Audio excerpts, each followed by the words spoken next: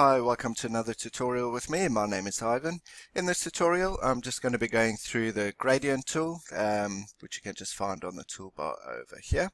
I'm just going to explain the different ways. You've got your linear gradient, your radial gradient, different types of gradients really. I'm going to show you how to use them, how to change the colors, and as well, at the end of the tutorial, I'm going to show you how they can be used in layer masks.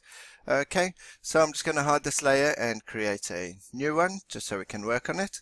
So I've selected the gradient tool just in the toolbar over here. You just want to go up to the menu up here, and you can see you've got different options. You've got the type of gradient, you've got pretty much the type of gradient. You've got the different ways you can gradient things, or grade things should I say. You've got your linear gradient, your radial gradient, angle gradient, reflected gradient, and diamond gradient. Mode, I just use normal, but those are kind of like the blending modes for layers. Opacity, and if you want to reverse it, just look over there. You can swap the colors front and back. Dither, I don't really do anything with that. And transparency. Okay, so first thing, let's start with a linear gradient. We can just choose over here. Goes from white to black or black to white. I use a solid normally, and smoothness I use 100%. So over here you can see you've got your different color tabs, the white one and the black one over here.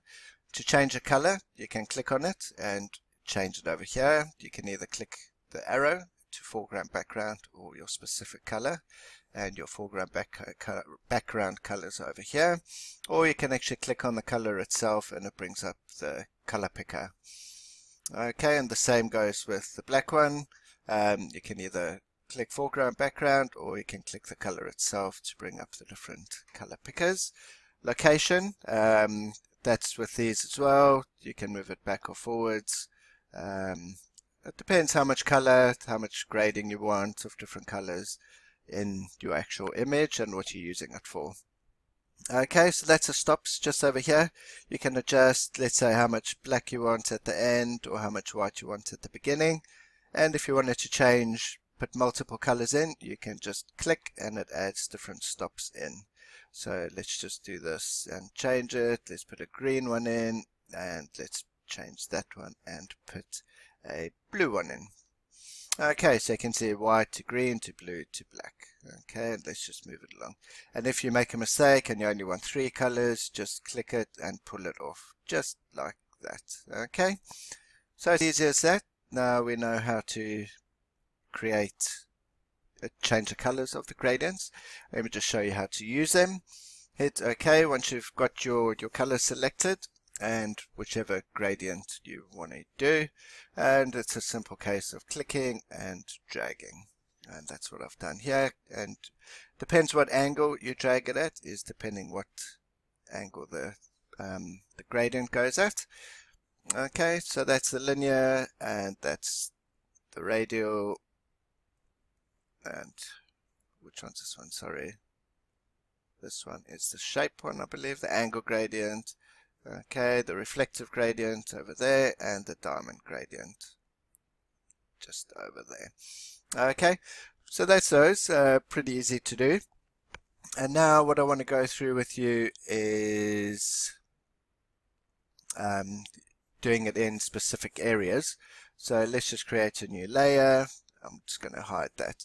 So if you only want a gradient in a specific area, you can either use your lasso tool or the shape that you want and just create how you want it to go. So let's just put something random over here, just like that. Okay, so I've still got my gradient tool selected over here, and let's just change the colors quickly just to make it look a bit more colorful than it has been. Okay, so I'm going from green to blue. Another thing to explain, when you do have 2 colors, this part in the middle over here, you can see it blends the 2 colors together, so it's not just a straight swap of colors.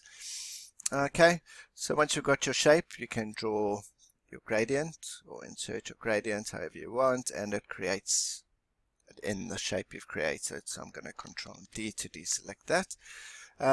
Yep, so you can do it with the rectangle marquee tool as well. Go back to the gradient and let's just choose black to white again and click and drag, and that creates it for you there. Okay, Control D to deselect. Okay, and now one last thing I want to show you with the gradient tool, which is pretty cool to create nice effects. I've created a layer mask on my text layer. I've got a black to white to show and hide things, and if you want to gradually fade in text or gradually remove text, you can just use a layer mask to do that as well. And this can be done with anything, not only text, and you can do it in different ways as well with the different types of gradients. So let's do the radial gradient, so it makes it look quite cool, reflective, if I'd like to say. If you had something below this layer, let's just show you. I'm going to create a new layer under that one, and if you need to know or want to know, I press Control and new layer, and it creates it below it. I'm just going to change my foreground color to, let's make it a dark orange, and Alt Delete to fill it with my foreground color. And there we go. So you can see it fades into the color. This probably wasn't the best color. It doesn't look that great, but you get the gist of it. Okay, and you can do, let's just do it with the that one as well. See, that looks quite awesome, doesn't it?